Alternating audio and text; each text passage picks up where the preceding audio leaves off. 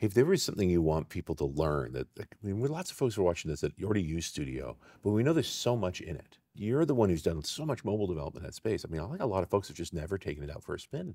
Yeah, I think now is an amazing time because, Xamarin has evolved into .NET MAUI, Mm. targeting even more platforms, sharing more code, unifying the hot reload experience, the XAML experience for developers. I think what's so great nowadays is that it's just a single checkbox. Like you just go into Visual Studio Right. when you're going to install it. It's like, what would you want to do, right? And there's like web, and there's game stuff, and there's like, oh, multi-platform. Now, Right. multi-platform nowadays isn't just iOS, Android. It's Mac, it's Windows. It's Yeah. actually sharing code with, let's say, a Blazor website to do Sure. Blazor hybrid development. Like it's more than just what you would think traditionally of just building a single app. It's crafting these experiences across operating systems, and it's just a checkbox, and that gives you everything that you possibly need. You're done. You're done.